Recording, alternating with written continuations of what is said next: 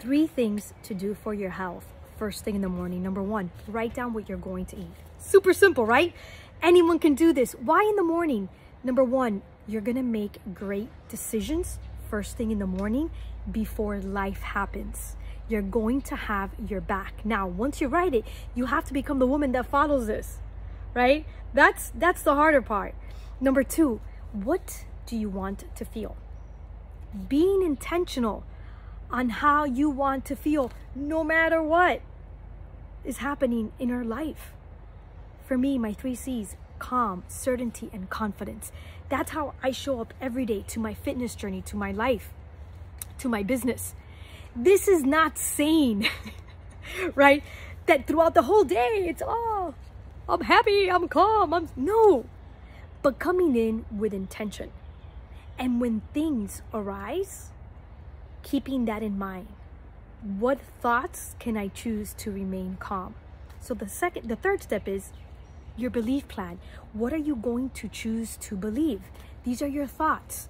We think that the way we feel has to do with our circumstances. Well, I feel good because I lost weight.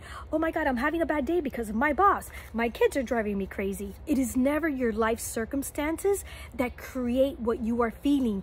It is your thinking, right? It's the meaning that you are giving to all your circumstance.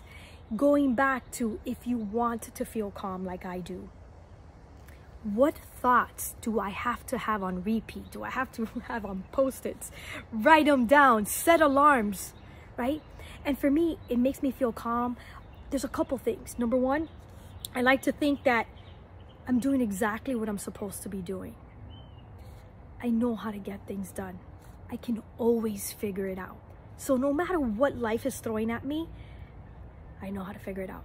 I always figure it out, right? Other belief plans for my health is that I honor my body. I love that thought. I honor my body. It gives me that sense of certainty and confidence. So, to wrap it up, 3 things to do every morning.